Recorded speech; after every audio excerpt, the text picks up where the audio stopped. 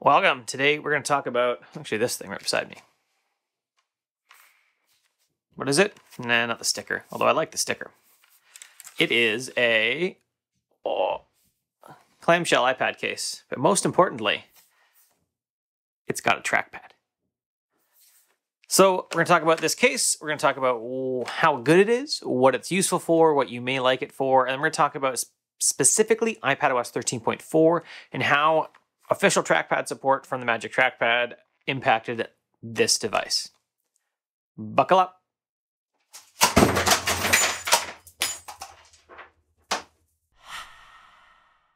So my big reason in getting this keyboard case, now I got my iPad in it, was to ask for $99.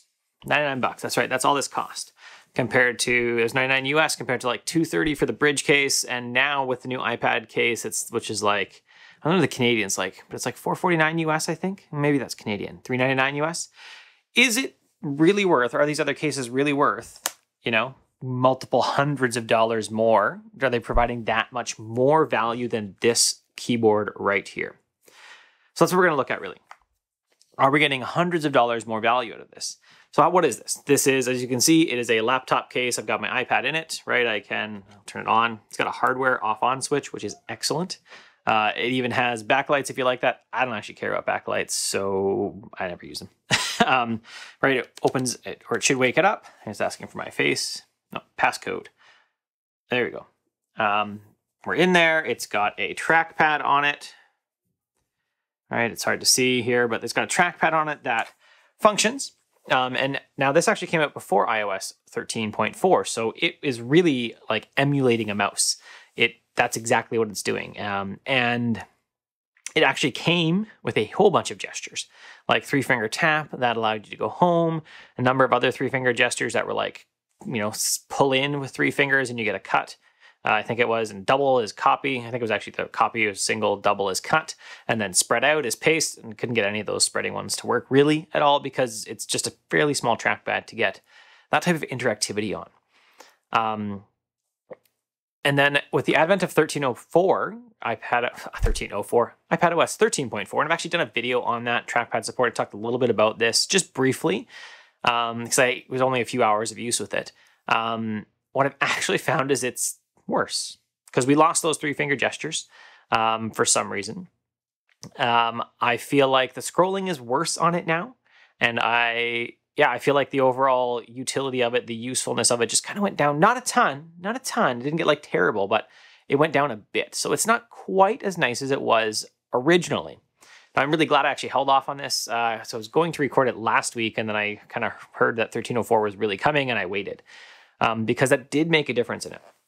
But let's look really as far as the case goes. Some of the nice things about the case is it's got the hard, like a clip-free Apple Pencil in here, right? You can pull it up, and the Apple Pencil clips in and out. That's nice. Keeps the Apple Pencil nice and secure. It is fairly robust. Like, I think that as far as the usefulness of your iPad long-term, this will continue to be useful for you. It's going to last as long as your iPad is going to last. I like that. The keys on the keyboard, they are decent. They're not spectacular, they're decent. A little mushy. I actually spent another hour with my bridge yesterday just to make sure, working from my couch here, and put the trackpad up on the arm, the Apple Magic Trackpad. And the keys on this are definitely not as nice as the bridge, but they're not terrible.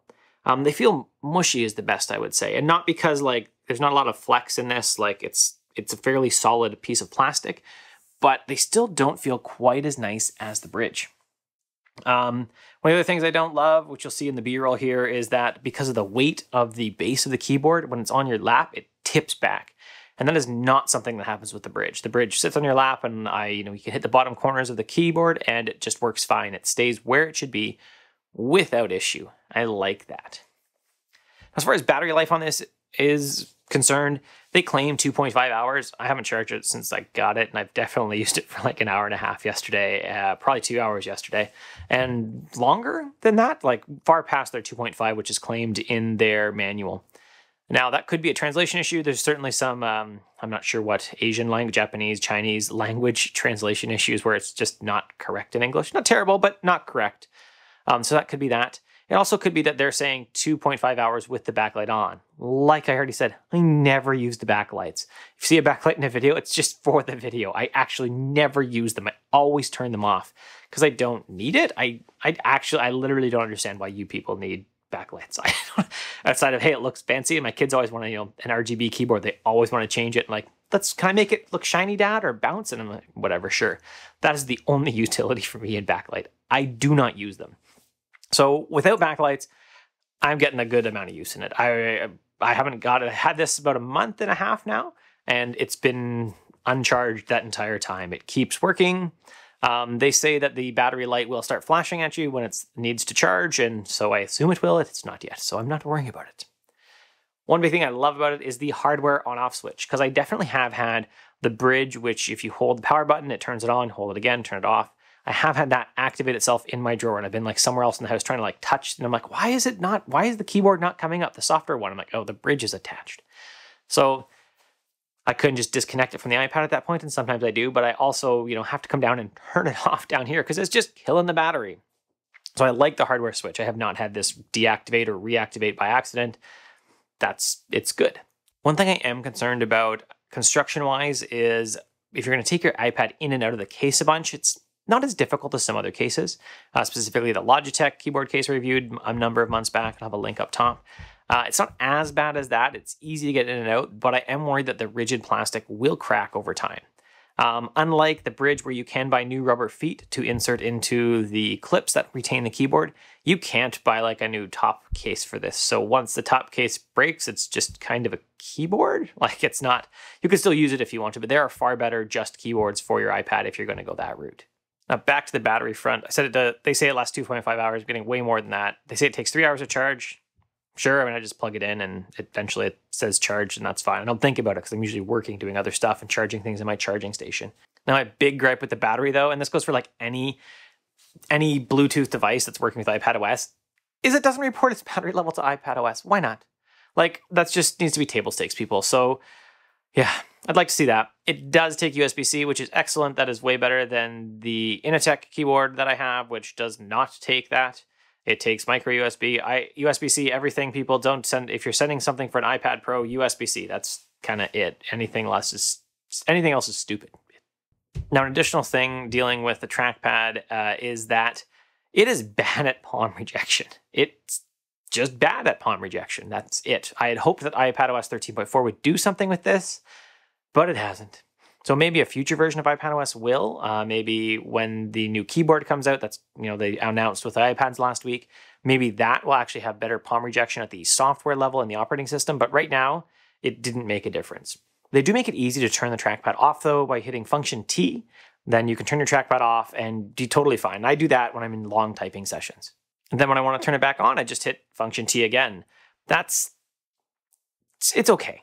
It's just okay. That's all it is. It's not bad. It's not good. It's okay. What we need really is better palm rejection. So I find if I'm going to use it, in testing, like with my spare monitor and with my iPad and everything up at my desk, and I'm standing a little higher, a little better ergonomically, then I don't actually hit it almost ever, and it's not a problem. But if I'm sitting at my couch trying to work off my lap, I hit it regularly, and it's a problem. So I just turn it off and on. So now back to backlighting, you can change it. You can change colors by hitting function and the option key, or function and the key on it. You can also make it breathe if you want with function Q and function W. Great. One of the things about the keyboard I hate, and I don't know why people do this, I'll show it to you since we're right here, is that they jam in. See right in the bottom corner, right where we see the arrows? What else do you see? Page up and page down. Makes it super hard to even use it. I've continually found myself misclicking and having issues with that. Outside of that, they've got your standard function row, right? Brightness, search, the keyboard key. They got like the world key. They got a cut, copy, paste, which kind of only sort of works, so I don't use them. Play, pause, brightness, speaker, great. And then the lock key. This actually annoyed me at first. Hit the lock key, which is up above your delete key. You can't just hit it. It won't do anything. You have to hit function and then hold it. So its function is on the lower left and lock is on the upper right. You can't do it. I can't do it. Like, I can hit the plus. Oh, I can't do it. So I thought this is super annoying. Why did they do that at first? But then I hit the lock a few times while hitting delete, And I'm glad you have to hit function. That's better. They could do better if they kind of scooted the brightness controls over and put the lock key beside the home key, and then you could do it actually with one hand easily. I used to do this, I already do this regularly, where I hit lock with one hand while I'm doing, say, cooking or something else, and I don't want to like get everything, so I just have one, this finger's clean, and like press the lock and it's locked my iPad rather than just leaving it on. Because I don't actually let my iPad sleep, it just stays on all the time no matter what, unless I manually make it sleep. And my final question is, should you buy this keyboard? I don't know, it's got some really long name. It's like keyboard case with trackpad for iPad 12.9, serial, like your model number, yada, yada, yada. It's one of those crazy Amazon ones. Should you buy it? I was all set to say, absolutely, good value. The trackpad's, but we didn't have trackpad support, so like, whatever. Now I'm going to say, I'm not sure. I was all set not to buy the new Bridge Pro Plus keyboard. And then I looked at the Apple when it came out, I was like, God, that's so crazy, that's so expensive. And now, like I said, I spent most of yesterday using this, and then I switched over to the Bridge just to give it a test again. And I thought, oh, I missed the trackpad. I kept reaching for the trackpad, so I ended up putting the trackpad on the arm of my couch here. And even then I was like, I keep wanting to reach for it on the keyboard. So I don't know. I think that I'm going to say, if you got 99 bucks, go for it. If you find it in stock, it doesn't look like it's in stock on Amazon right now, then go for it. 99 bucks isn't that much to try it out to see if it works for you. But there's that new Apple one coming out. And so I think I'm going to buy that new Apple one. And I'm not sure that I'm going to buy the Bridge Pro Plus keyboard, whatever it's called, because that's just a lot of keyboards and a lot of money to try. And unless you want to donate me one, I'd love. Bridge, you're watching, send me your Pro Plus keyboard. I would love to review it. I love my Bridge keyboard. It's a great keyboard. I am very tempted that that's going to be the keyboard that I still take places. Like if I have to go work, not that we're working remotely right now, but if I'm going to go work for the day in the next town because I have a meeting at night, I would still take my Bridge with me. And because the trackpads are so slim, it's not a mouse and you don't need extra space on your table really. If you can get it on there, you have all the space you need. I would take the trackpad with me too and just put it beside. But I'm not sure I'd take this. At least not yet. If you got 99 bucks and you say, I want to try the trackpad, I'm willing to just see if this works for me, by all means. I anticipate, well, I know the Apple one will be better, but it's also, 4 times as much. The Bridge one, I don't know if it'll be better. We'll have to see what Bridge does. If they can get some of the gestures in iPadOS 13, like your 3-finger swipe up, some of your swipe to the side gestures that you do not get with other trackpads and you only get with the Apple Magic Trackpad 2, if Bridge can get that too, then that would be a compelling option as well, because it is a nice keyboard. One of the reasons I'm still not sure about that one though, is it doesn't make a great case and it's a little harder to get in and out. So I can see with the new Apple one coming out, using the Apple keyboard and just sticking it in a drawer, but when I'm out and about, taking it, and then taking just a regular magnetic case for my iPad and like magneting that off and on the keyboard when I'm not needing the case, or when I'm not needing the keyboard case, just using that as like my protection layer. That's kind of what I do with the Inotech right now. I have it in the rubber layer, and then I have the keyboard in a drawer, and I just grab the keyboard when I need the keyboard. I don't worry about it otherwise. That's it. That was my review of this crazily long named Amazon keyboard thing. 99 bucks, decent value, decent keyboard, definitely cheaper than the Bridge. If you're going to say I'm only going to use it as a keyboard, it's absolutely $99 is a better value than just the Bridge keyboard on its own.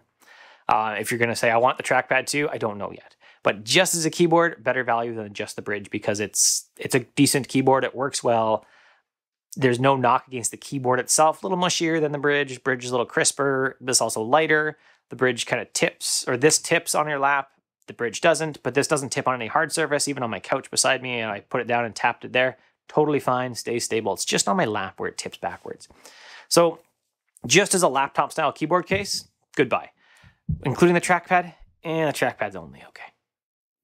But if you like the video, you can give me a thumbs up. If you love the video, subscribe, but don't hit the bell because you got better things to do, like hang out with your kids. I don't know, play Pandemic, play a board game, hang out in your house, video call with a friend. I don't know, something like that. Have a good day.